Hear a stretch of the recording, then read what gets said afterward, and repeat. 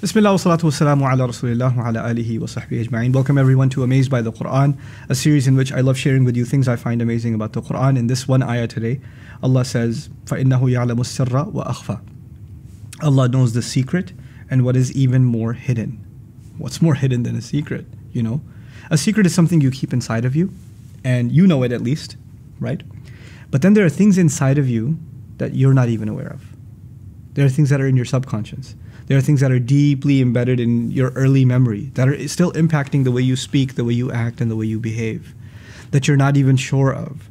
Sometimes people have very aggressive behavior. Sometimes people have very, they just blurt out and they say a lot of sarcastic things or condescending things.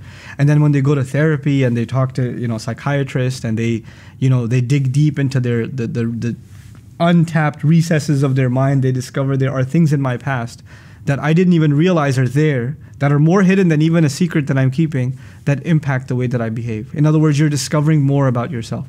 Allah is saying there are things you're conscious of that you hide, that He knows about.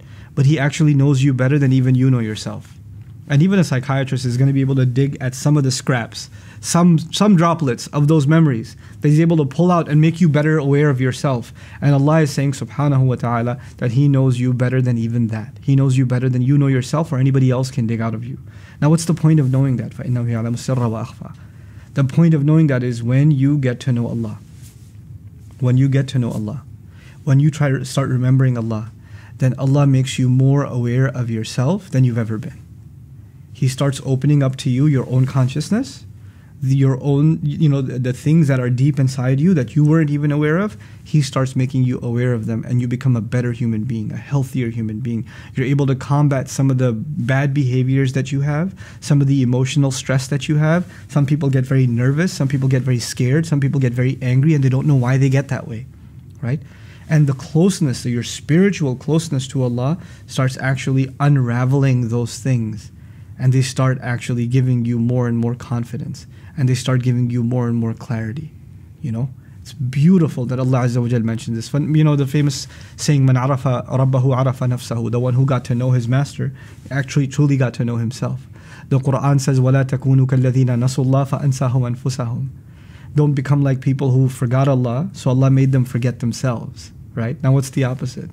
If Allah made someone forget who they really are, truth about themselves, those who remember Allah, Allah will make them truly aware of themselves. They're truly going to become aware of themselves. So our closeness to Allah, one of its incredible benefits is actually our own awareness of self. Our own awareness of self. And it alleviates us from so many sadnesses and so many negative emotions in life and saves us so much trouble in all of our relationships, even the one we have with our own selves. Barakallahu li wa lakum. Assalamu alaikum wa rahmatullahi wa barakatuh. Assalamu alaikum wa rahmatullah. If you enjoyed this video, please do share it with friends and family.